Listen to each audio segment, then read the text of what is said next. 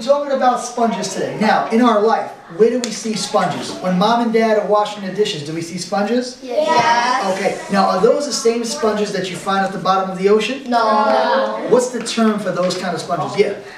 Those are non-living, and the sponges in the ocean are Living. So if it's a non-living thing, what's the word we use to describe it? It starts with an S. If it's fake. I don't remember. Starts with an S, ends with an etic. Something that's fake is synthetic. Okay? So the sponges that mom and dad use to wash the dishes, those are synthetic sponges. Most of the sponges you see are synthetic. What about that sponge you used to wash your body? Synthetic. That's a synthetic sponge. Is that a sponge we took from the ocean and we just put in your house? No. No. It would smell very bad. Okay, so let's start reading from the top. It says sponge. Okay, who's going to start reading from it? All right, you're going to pick it up. Go ahead. Sponge. Okay, write that down, make a note. Are classified as animals. Okay, that's important. All right, so write that down. That's your first note. Okay? So that whole paragraph, the most important thing that we learned so far is that sponges are classified as animals. All right?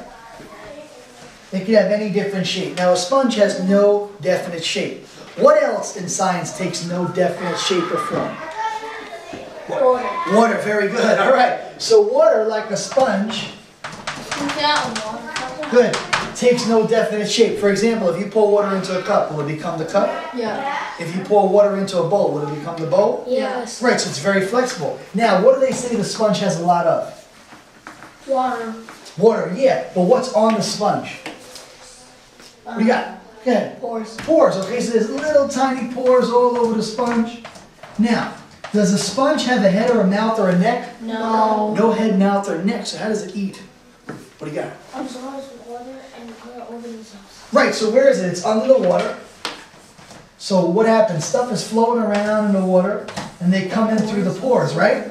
So when it absorbs water, it also what? Eats. Feeds itself, okay? Good, pick it up. Also breathes. It also breeds as well. I'm going to pick up the next paragraph. It says, most sponges live in the ocean, but there are a few freshwater species or kinds. What does it mean, freshwater? What's the difference between ocean and freshwater? What do you got? Fresh water is like in lakes or rivers where it has no salt in it. But in the ocean, there's salt in the water, so it's considered salt water. Okay, which water is safer to drink, salt water or fresh water? Fresh water. Should you just drink the water right out of the river? No. What do you need to do with it? Disinfect it. Boil it. Boil it. Definitely want to boil it, okay? Because if you don't boil it, what's living inside the water? Dirt. Not dirt. What's a science term? Pathogens. Pathogens or bacteria, okay? There are also animal species. Yeah, there's a lot of animals do go to the bathroom in the water too. Okay, gotta be honest. That's why you definitely want to boil the water. Okay, keep going. It says most sponges live in the ocean, but there are a few freshwater species. Sponges can be found both in shallow and in deep water. They inhabit all the seas, but more kinds and numbers of sponges live in warm, temperate, and tropical waters than anywhere else. The largest sponges, including the commercial sponges people use for cleaning, grow in warmer waters. Okay? Has anybody ever seen a mop and at the end of the mop there's a sponge? Yeah. Okay? So that's commercial use of sponges. We've also seen sponges that we use to wash dishes. What about sponges that we use to wash our bodies? What's another fancy name for a sponge to wash your body? Like your mom will say, go to the supermarket or go to CVS and get me this sponge. Starts with an L. Anybody can guess? It's really hard. What do you got? You know it? Loofah. Yeah, loofah. That's it. A loofah. Okay, a loofah is a fancy way. This guy uses a loofah. Okay, it's all right. I never used one. He never used one. Okay. Is it one of those fluffy things? It's one of those fluffy things. Does anybody use one of those fluffy things to wash their body? No. No, nobody does. My sister doesn't. Okay. Now, what's the positive thing of using that to scrub your skin? What does it do for you?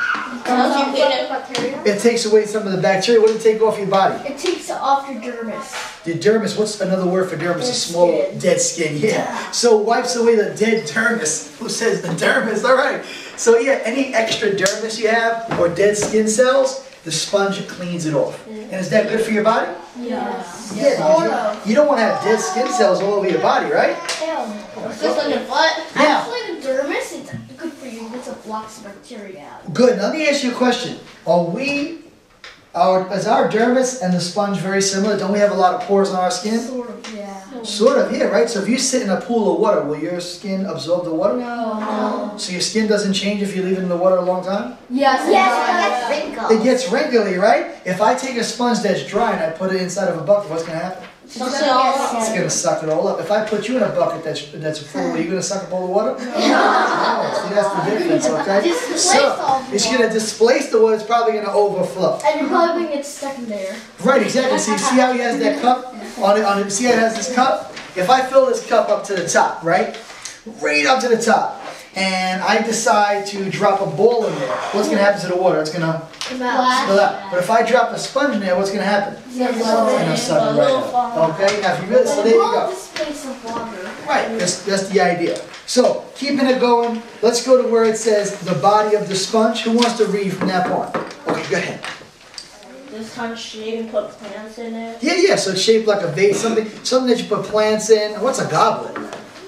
Those old fancy medieval age cups. Yes, an old fancy medieval age cup. Who drank from a goblet? A king. Or a king or a Royal person. queen. If you got a king, you need a Queen. There you go. All right. So a king or a queen drink from a goblet. All right, that's what they used to do. Now, what does it say specifically about sponges? Do they have any definite shape? No. No. Can a sponge be as big as this wall? Yeah. Pretty much, right? Or can a sponge be as tiny as like this little thing right here? What? Yeah. I don't even know what that is. Now, so it could be very small too. Now, here's the thing about sponges. Are sponges resilient? What I mean is, let's say I get really angry one day and I'm in the ocean. I'm just angry, you know, I'm swimming around. And I decide to cut this sponge in half. Okay, will the sponge die? No. No, because it has these regeneration powers. What it means is if I cut this sponge in half, it's going to float in the ocean, and then it's going to land right here, and what is it going to start to do?